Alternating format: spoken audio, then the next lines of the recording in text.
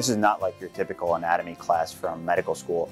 This is more goal-directed anatomy, so you know exactly what surgeries you're going to have, you know exactly what exposures you're going to be expected to know. So you go into the cadaver lab knowing exactly what you want to achieve, what you want to accomplish, and you go right straight for it. Experiences such as this are very valuable because they make you a better technical surgeon, with people actually explaining what I'm looking at and how to get to that vessel or how to expose that portion of the aorta, and what to put, you know, even in terms of retraction, how to retract things, simple things that make a huge difference, I think, when you're doing a 6-hour operation. Having kind of time to take a step back from the chaos of the operating room and really tease out the finer points of safe open aortic surgery, and have an environment to kind of ask questions in a non-punitive way has been very fruitful for me.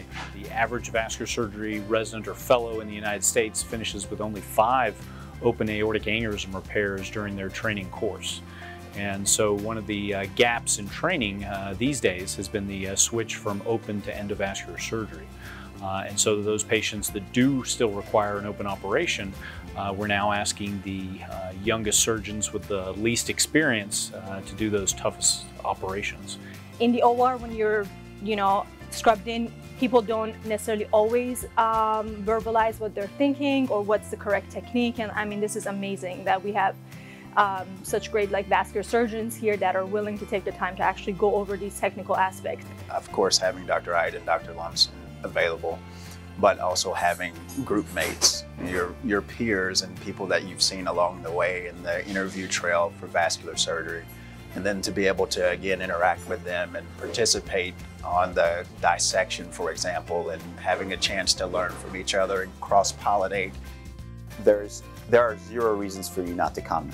I think thinking if you already know your anatomy and you already know your exposures, coming here you refine these skills, and a lot of the tips and tricks that you may not get from your attending in the OR, Dr. Ite and Dr. Lumsden just grant them to you. In our field of vascular surgery, with endovascular approaches becoming much more mainstream, open aortic surgery tends to kind of fall to the wayside. And I think in the grand scheme of providing the most effective and safe patient care, open aortic surgery is something that we need to have a mastery of.